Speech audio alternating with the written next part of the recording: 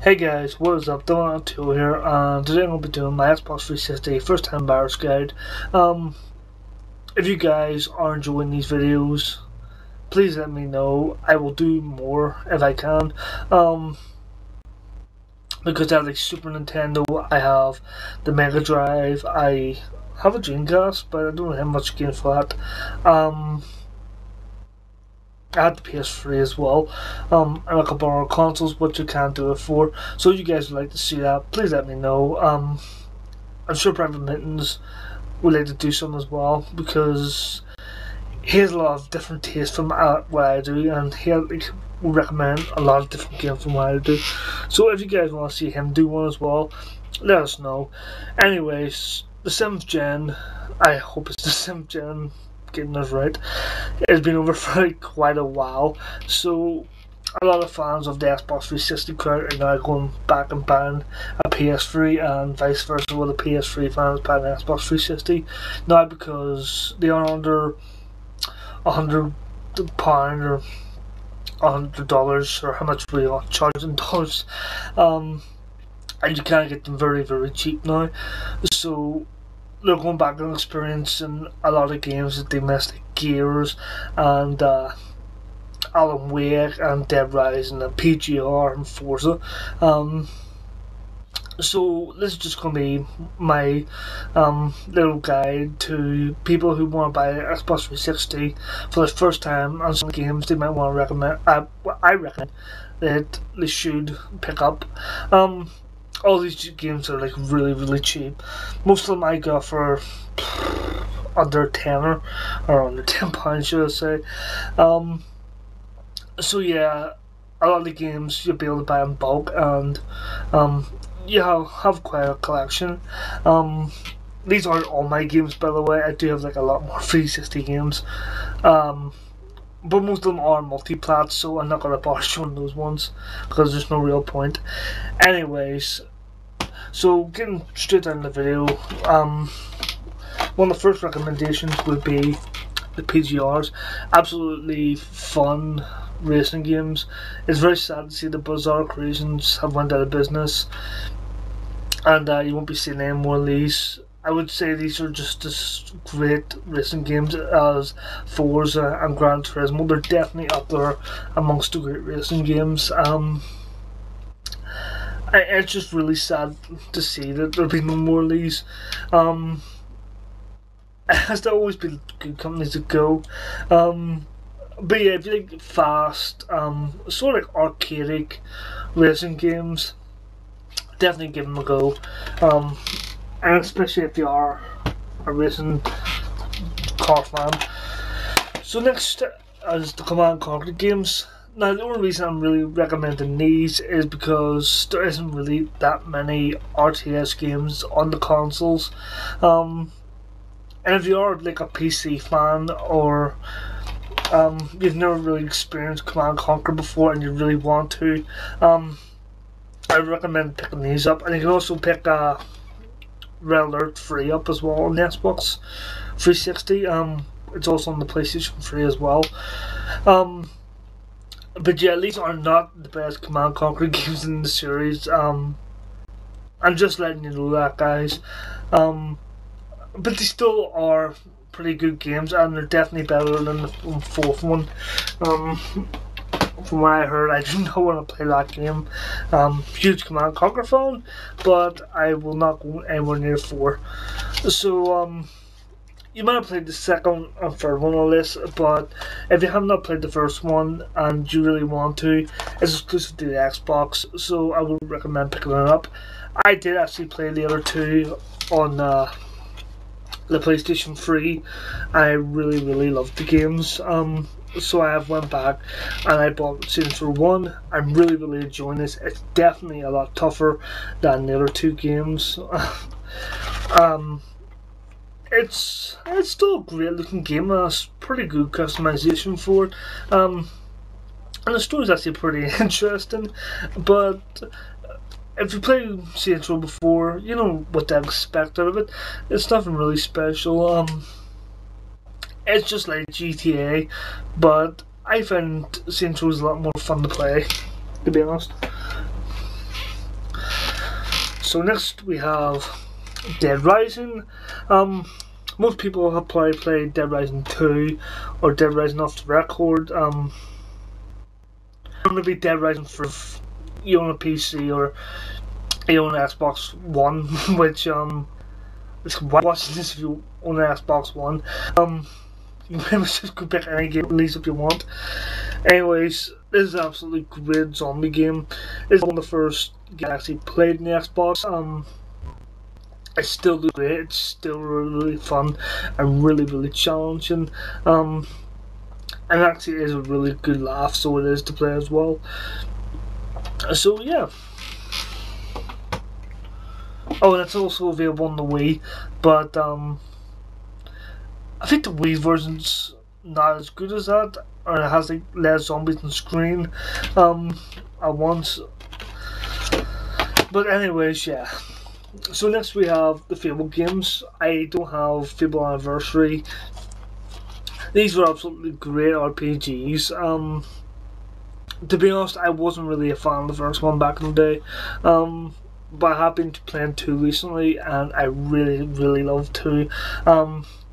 It's a really great open world RPG. It's not very difficult. It's just easy enough to just pick up and play. So if you are in the RPGs and you haven't played the Fable games before, go play them. Really fun. So next we have the Forza games. I only have 2 and 3 at the minute. To be honest, when I heard about these games back in the day, I was just like, they sound a bit overrated, and they don't sound really that interesting. Maybe it was because I played like a lot of Gran Turismo and a lot of Need for Speed back in the day, and to be honest, I don't really play those much anymore. But going back and playing Forza, I actually really do enjoy these. I still do not like the rewind feature, which I know they took off Dirt or Colin McRae's Dirt, is it? I'm not too sure. What was the name of it? But yeah, it has the rewind feature like the Dirt games.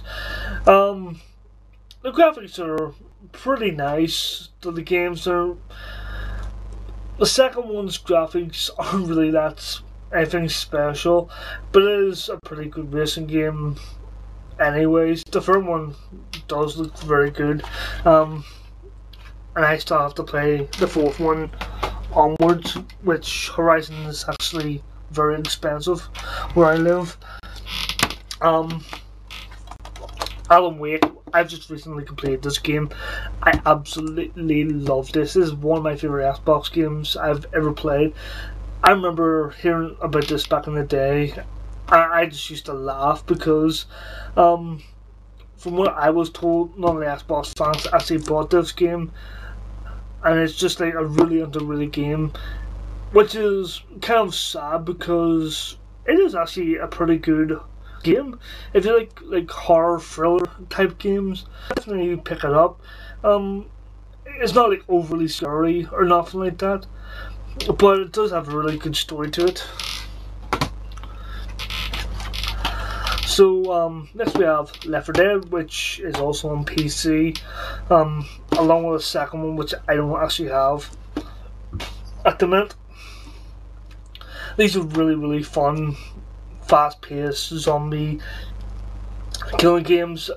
I got this the other day. I stuck it on, and within like a couple of seconds, my screen was just absolutely bombarded with the zombies, and I was just like, "What the hell? There's so many bumming zombies coming at you at once."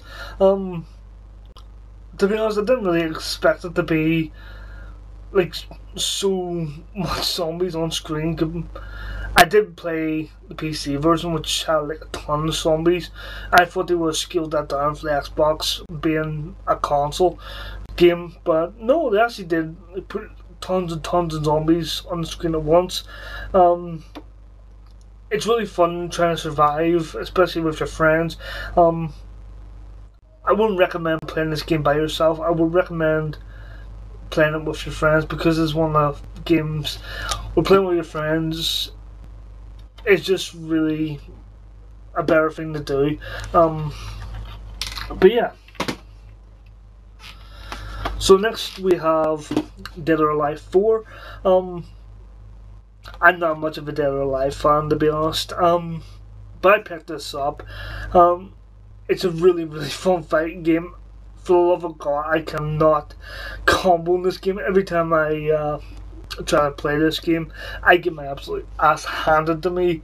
I gotta play this game more. It's fast paced. Has like multiple layers, levels where you just kick them over balconies and they go flying stairs, and like a new part of the level, which is really, really cool. The AI is really good in this game as well. If you do say move more than once, they'll counteract it and they'll start fighting differently, and it's really cool the way it does that. It just stops people just constantly spamming the same move. But yeah, an absolutely fun fighting game. So next we have Quake 4. I've not played much of the Quake games, to be honest. But this is an absolutely great Quake game. I think the only real Quake games I've played is Quake 2, which is also included on this, and Quake 64, I think it was, for Nintendo 64.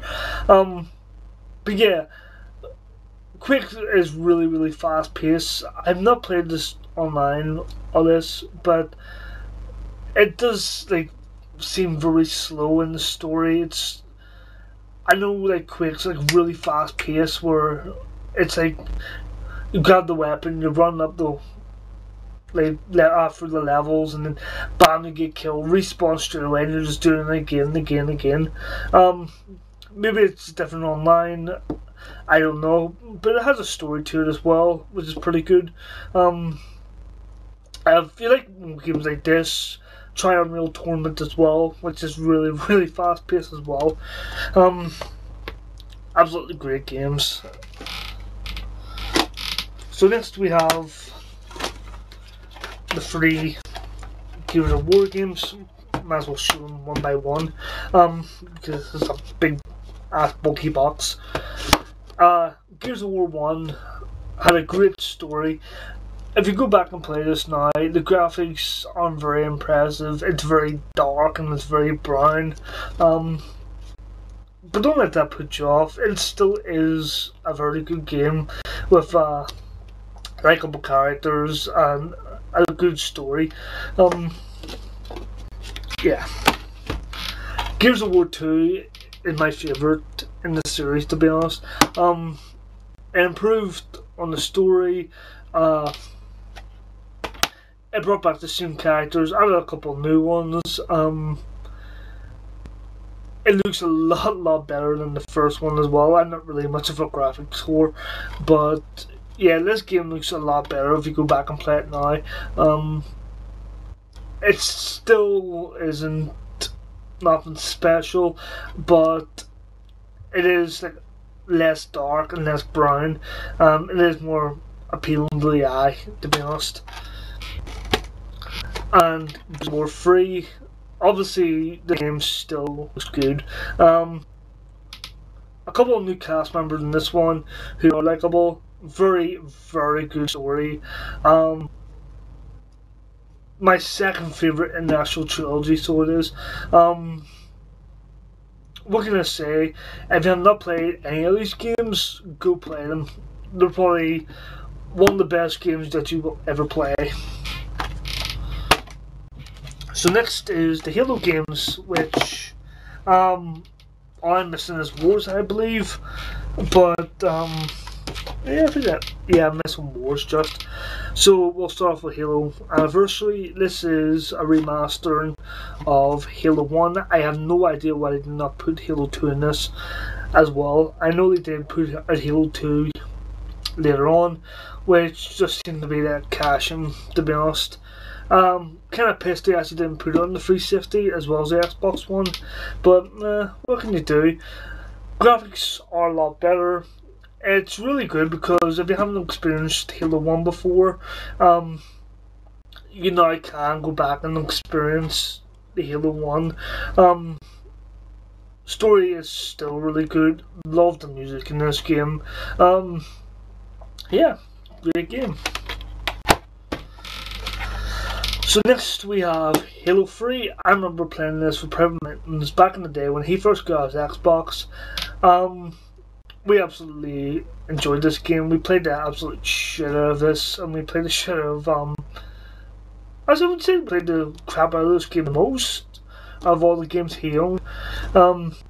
We did the story, I think, twice in this game. It was absolutely great. I still would say it is the best Halo game of all of them, but that's just my opinion. Next we have ODST. I have not played much of the game, to be honest. I have played the multiplayer. I have the few missions in the story mode. It looks absolutely fantastic from what I have played of it. It does seem like really interesting. I really have to go back and play more of this once I finished everything else I play on my Xbox. So next we have Halo Reach. This is another game I have not played much of. I played quite a bit of the multiplayer. Halo's multiplayer is probably one of the most fun multiplayer that you will ever play. I absolutely love playing Griffball in this. Griffball isn't really anything special, but I just find it really fun. Especially if you're playing with like friends. And it has great maps. Story's pretty decent from what I played from it already. I heard it has like a really good ending, but I've not got that far yet. But yeah. And Halo 4. This is the last game on my recommendations list. Not played this at all. I heard it's not the best in the series, but since it is a Halo game, I would still highly recommend picking it up. I'm sure it has like a fun multiplayer mode, and probably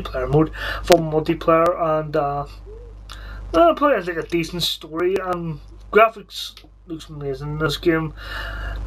This game reminds me a lot of Starhawk though, from what I've seen of it. Well, just the online, mostly from what I've seen. For some reason, it just reminds me of Starhawk with just the accent all you can get in this. I know that's kind of unfair comparison. But yeah. So anyways, guys, that is my Xbox 360 beginner's guide to the Xbox 360. Yeah, it really makes sense. Anyways, guys, hope you enjoyed the video. If you want to see more, please tell me. Leave it in the comment section below. Is there any games I missed? Let me know as well. This is D3vil0020's saying, see you next video, guys, and take care.